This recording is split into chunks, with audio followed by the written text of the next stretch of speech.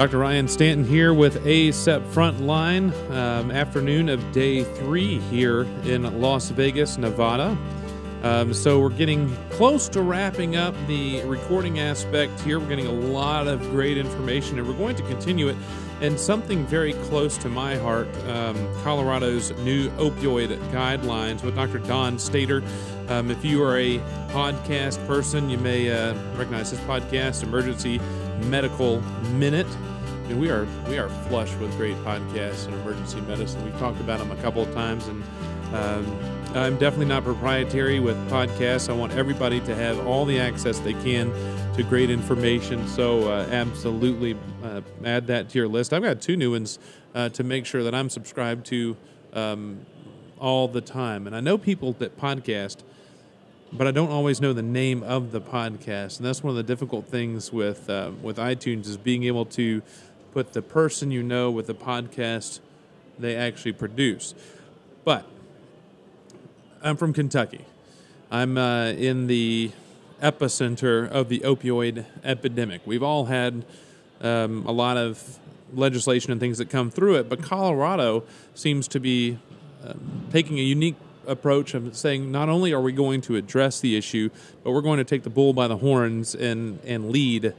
And that's on something that's now spreading outside Colorado. So tell us about yourself, where you practice. I didn't even mention it yet. Dr. Don Stader, emergency physician in Englewood, Colorado. So that makes sense.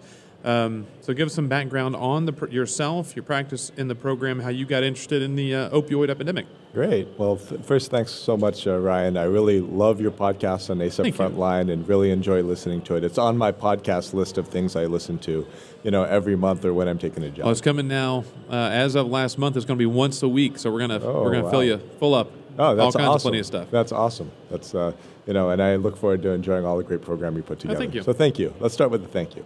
So like Ryan said, I'm Don Stader. I run a podcast called the Emergency Medical Minute, and we specialize in clinical podcasts, which are bedside teaching. Each of our podcasts is usually only 5 minutes, but we put out one a day. So we've only been around for around 6 months, and we've got around 150 podcasts. They're short, they're sweet, they're to the point, they're to an ED doc's attention span, and each one is recorded live in our emergency department.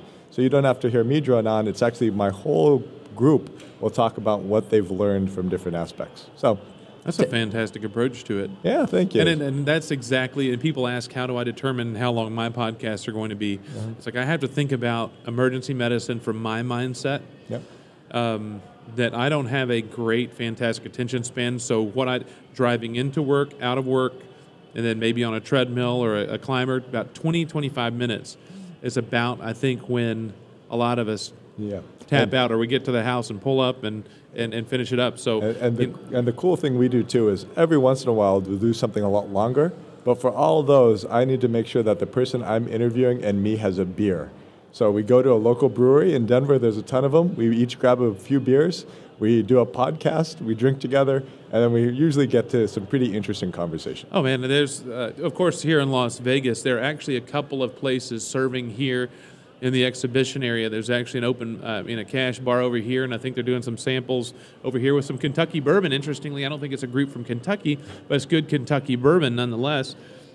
Unfortunately, with the number of podcasts we're not going to have here at FACEP, if we were sharing beverages with each person that came in, it would be a lone podcast with somebody else by the end of the day. Well, you should come out for one in Colorado. You've now got a formal invite. So you asked a few questions there. So I'm a practicing emergency physician in a community practice in Englewood, Colorado, with a group called CarePoint. How I got so impassioned about this was I was actually on a shift with a young lady who overdosed.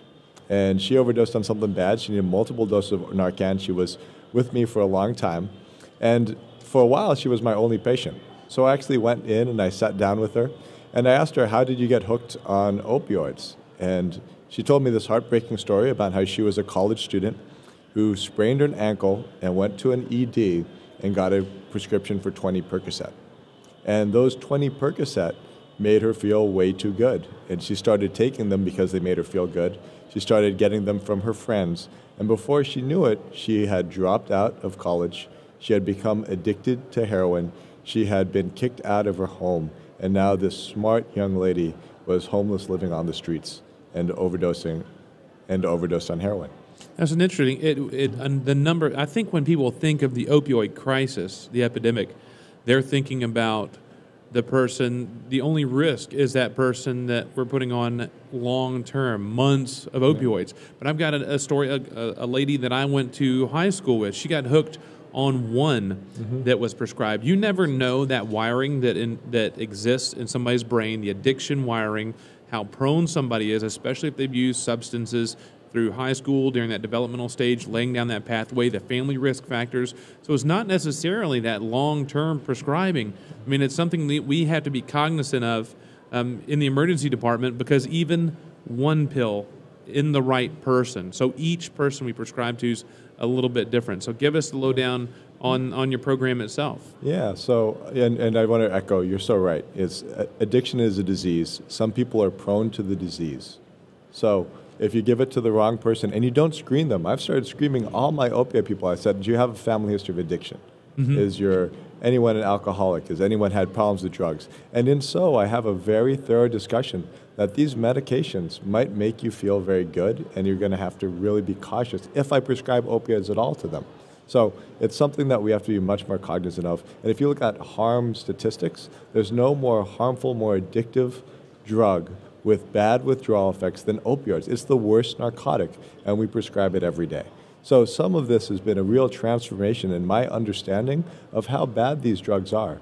And I'm not saying never prescribe opiates. I'm saying this is a real risk-benefit thing. Now, you asked about the program that we're putting together, and Colorado FACEP should be coming out with guidelines formally at the end of this year. But when we looked at these guidelines, we actually looked at them not just emergency doctors, but we got people from the harm reduction community, we got the Colorado Consortium, we got the Colorado Hospital Association. All of us came together, and we said we can't just print a no list, because prescribing guidelines, which I think are extremely important, great step, but a lot of them just say no, no, no, no, no. Don't do opioids for X, Y, and Z.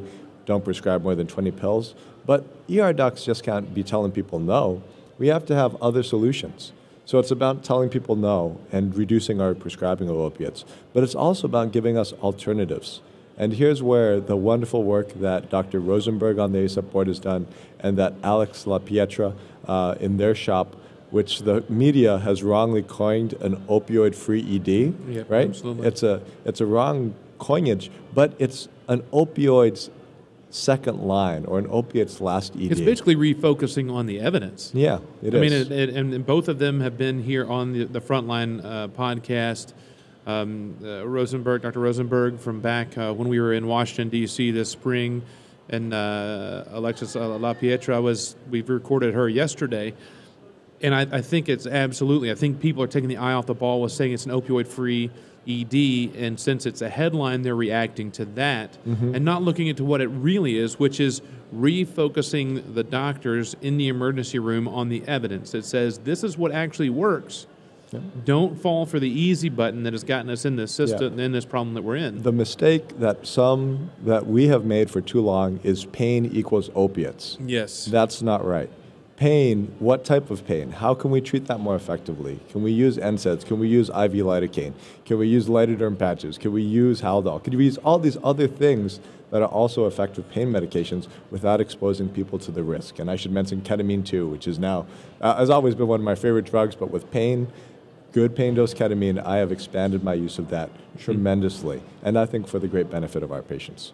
The other component that we have is, one, say no more often. Two, use an alto paradigm when you treat pain. The third one is really something that's novel and that I think is one of the most important pieces, and that's pushing harm reduction from the emergency department.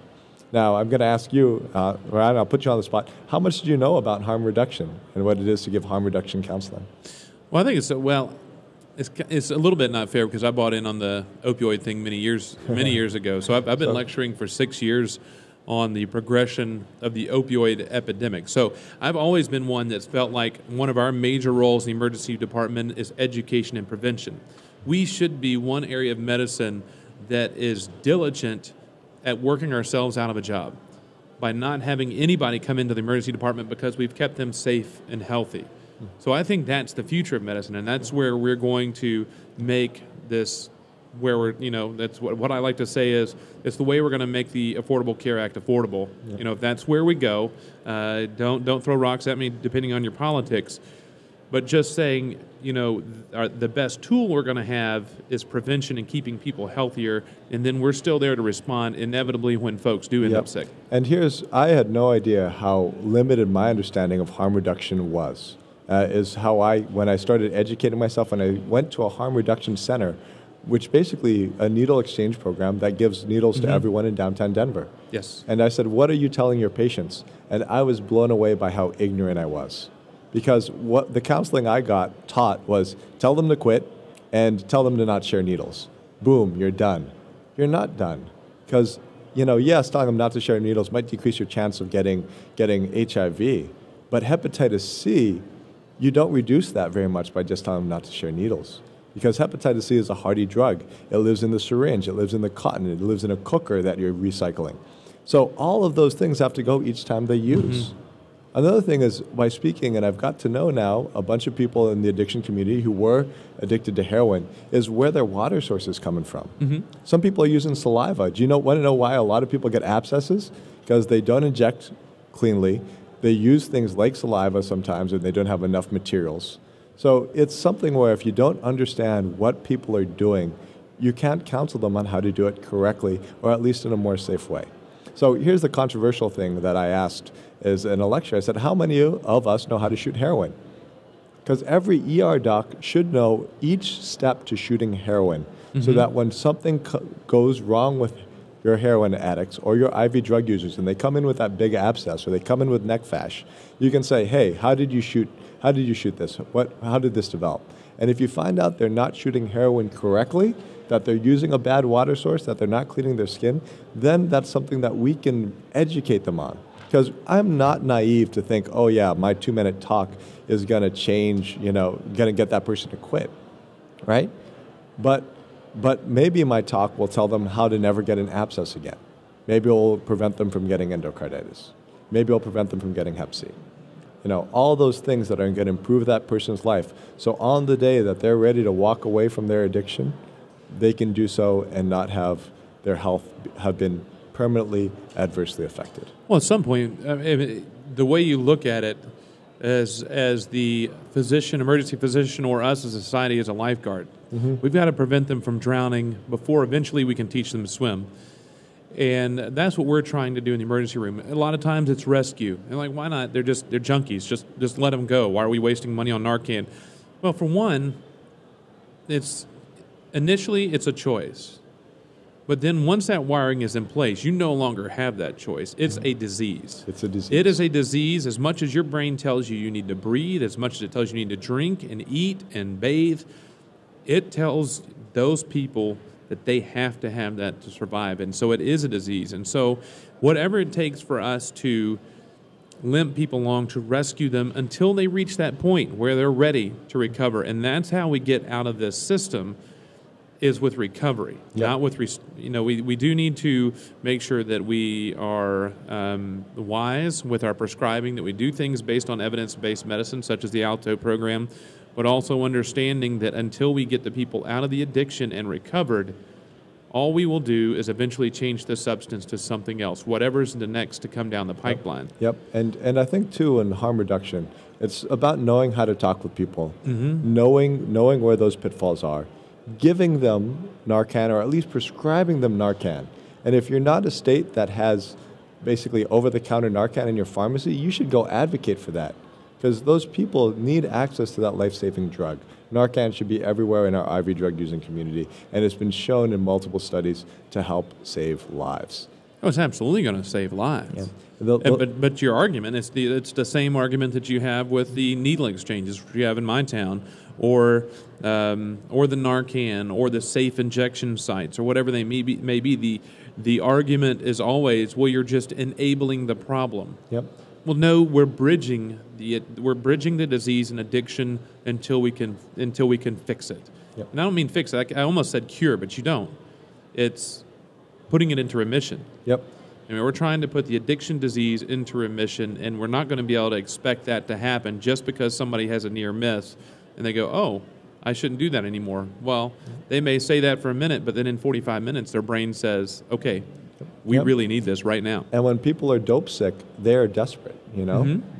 When people are going through withdrawals and they're dope sick, that is one of the most uncomfortable feelings that our patients have. And we need to realize that this is why these drugs are so hard. They give you a wonderful high. Once your body gets used to them and addicted to them, when you try to quit, it gives you a big stick, right? So people have real tough times. The last thing is that part of it. People need help coming off these drugs. We should really be pushing to send these people to medical assisted treatment, to Suboxone centers, to methadone centers. We should be part of that referral safety net that says, hey, we've identified this problem. You may have almost died from this problem. You may just have come in withdrawal, but you're seeking recovery.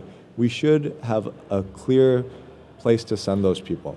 And right now, communities struggle sometimes because they don't have a place. But we should be the advocates saying we should start them. And I know 2 ER docs, at least in Colorado, who are going into addiction medicine because they see the tremendous cost of this crisis. And we have other people who are trying to open MATs. And to me, I take my hats off to those people because they're addressing what is one of the biggest public health crises in our nation, which is the opioid epidemic. Oh, so it's by far the largest addiction crisis we've ever had in the United States. And if you haven't been to, didn't catch my talk here on the opioid legislation, narcotics to Narcan, or happen to be at SEC ACEP or Tennessee ACEP, it's more cost effective by $32,000 cheaper to put somebody in addiction recovery, inpatient addiction recovery, than it is to put them to jail. And that's been our answer on the war on drugs, is throw everybody in jail. But if you're wanting somebody to get better, jail is the worst place.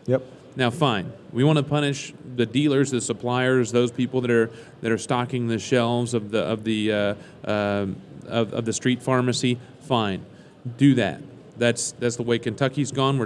They're trying to separate the two things, the addict from the supplier. But when it comes to the addict, I really think our states need to wake up, get our heads out of the sand, and really invest in recovery resources. Because if the street pharmacy is stocked full of illicit drugs, which it will be, there's no way we're going to get rid of it. We've seen for the last 35 years of the war on drugs that we're not going to clear the streets of drugs. But recovery comes when there's nobody there to shop at the store. And so if we can get people cleaned up and take them out of the situation, then we may have a chance. And I think that we're going to have to turn the corner, because it's not just an addiction crisis. It's an addiction now and complication crisis, whether it's abscesses, infections, foreign bodies, endocarditis, hepatitis B, C, HIV, whatever it is. We are going to be on the hook for the public health crisis that's going to develop and be the secondary tidal wave that comes with this. Yep, exactly. And you and me are much of the same mind, because I think we need a revolution. We need to revolutionize how we treat pain and addiction from the emergency department. And who better to revolutionize and to lead that fight than ER docs? Because no one sees addicts and people struggling with addiction the way we do. This is our jam. This is our fight. This is ours to take on to improve the health of our population and our community. So emergency doctors have to be at the front line of fighting this epidemic. And I'm so glad to hear people like you and people across the country starting to stand up for it. And we hope in Colorado that our efforts to create this comprehensive opioid guideline are going to be part of our state's solution. Because every place across the nation, whether you're in a hub like Ohio or Kentucky or downtown Denver, which has some of the highest rates of opioid overdose in the nation, we all need to figure out a better way to treat these patients. What are the next steps for the program? You mentioned it's likely going to the guidelines, will likely be released later in the year. What are the next steps, and then where do you go from there? Well, we're through our second draft. We're still adding. For example, we just found out docs who are prescribing Suboxone from the emergency department, right? And using Suboxone to get people out of withdrawal. And we're hearing their arguments for if that should or shouldn't be in the guidelines. We're also considering needle exchange. Now, here's a very controversial, but makes a lot of sense from public health perspective approach to IV drug use. There was a town in Indiana, Stader County. Yep, you got it. That there's a population of 4,000 and around 1%. Portsmouth. That's the name of the test. Yep. It's off the book. No, we're talking about Portsmouth, Ohio. Yep. Stader County. The Indiana was the HIV. HIV. I'll roll into the exactly. Ohio one in a minute. Yep. But in this small town in Indiana of 4,000 people, there was around a large population of IV drug abuse, and 400 of them got HIV. One of the largest outbreaks of HIV in the nation. And it's all because we didn't do harm reduction well. We didn't have needle exchange in place. People recycled their needles. They shared them with family and friends. And a whole community has been devastated, and some members with lifelong disease. So what if that local ED was the location for that needle exchange? Not that they need to check in, not that they need to do anything like that, but they had a place that they can go. And on the day that they wanted to get clean, they had an area that was able to see them and refer them appropriately. That's the biggest thing that I think is the challenge for us, is we need to take better care of these people. And if that would require rural communities without resources to potentially be that resource, my question is, why not? Now, that's something that we need to vet. This is my own personal, that's my own personal feeling. But I wanted to advance that because we are trying to hammer out and build consensus on some of these things, which are really revolutionary, to think of how we can do things better than the ED. But like I said, we need a revolution. We're going to lead it. Well, since that led us astray, had a moment there to check the name. Austin, Indiana Austin is the town. That's very close to, probably within about an hour and a half of where I live. And then you have where I was talking about Scioto County, in Portsmouth, Ohio, source of the book Dreamland, which is where significant portion of the opioid outbreak took place. They actually put in a needle exchange and cut their hepatitis C rates by 50%. Huge. And here's the thing with people who get fired up and tell me, well, this is stupid, you're enabling. Who the heck do you think has to try to go find an IV in these people when they fried their veins? It's your nurses, it's your doctors. We're creating a huge potential problem for us too, because when we do that, those difficult IVs are some of the highest rates of sticking ourselves. Mm-hmm. You know, so this is a problem. If you're not solving it for your patients, which should be first and primarily, then you should solve it for the interest of your staff. You know, the people that you work with, that you call your brothers and sisters in arms every day. All right, so we've got Dr. Don Stader, Emergency Medical Minute podcast, and also instrumental in working on on Colorado's new opioid guidelines. Probably have a release by about the time the podcast is released here in the next few months. So let folks know how they can get in touch with you, whether by email or social media. Yeah, well, my email is my name. It's donald.stader@gmail.com. I'm always on that thing, and I will shoot you an email back if you have any questions. And I'm happy to share these guidelines with you, the rest of ACEP, emergency medicine, et cetera, especially when we come out. We're very proud of the work that we're doing, and I'm also very proud. I'm going to give a shout out because we've got 25 people on our task force from different agencies across Colorado, and they have worked their butts off to produce what I think is going to be very transformative for our practices. Are you on Twitter? Yep, I am on Twitter. I'm not a big tweeter, though. That's okay. What's your handle? It's I think it's Don Stader. I haven't accessed that. I'm going to find it in a minute Okay. because we're going to take a picture and we're going to put it on there. So okay. We're going to find That's it great. here very shortly. As for me, you can check us out, ACEP Frontline, on Facebook. Check out our page, like it. We'll keep you up to date on the weekly releases from our podcast, as well as on Twitter @EverydayMed. Some serious stuff and some humorous stuff on there. You can get on there and check it out. You'll find out very quickly. You can also email me at youreverydaymedicine@gmail.com. That's youreverydaymedicine@gmail.com. And until next time, I'm Dr. Ryan Stanton, and this has been some ACEP Frontline.